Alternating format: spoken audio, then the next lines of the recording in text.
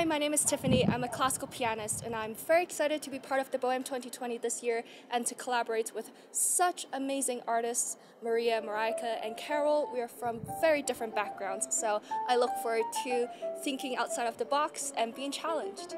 I am also a YouTube vlogger slash social media person, and I really enjoy sharing the behind the scenes with my audience because I think it's very important to show the human aspect of classical music performance, and it's very exciting that this year the theme will be vision because I will get to share my vision of a humanized classical music with the audience in Dresden and to also bring my very international audience online to the festival. And it's amazing also that this year we'll be commemorating the Bauhaus movement because I think that is also something that I am very passionate about, to bring the arts back to human everyday life.